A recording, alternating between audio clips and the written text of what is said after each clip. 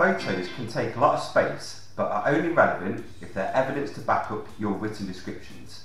Take photos of commonly disputed items and defects, not everything.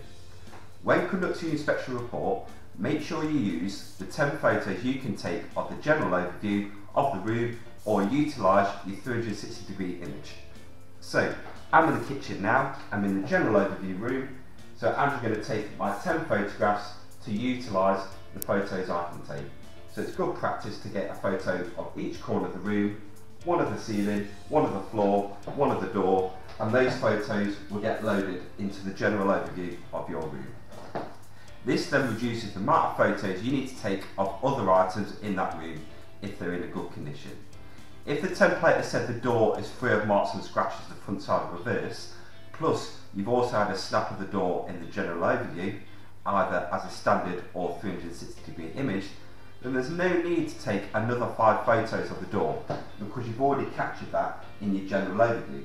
So I'm going to take the photographs of the door here, but as you can see, there's no need because I've already marked it as good condition, I've captured it in my general overview, and it slows down your reporting time. The exception being, it's good to take photos of items that end in common dispute, so always have snaps of before and after comparisons. Examples being ovens, extractor hoods, sinks, toilets, showers, bathrooms, etc.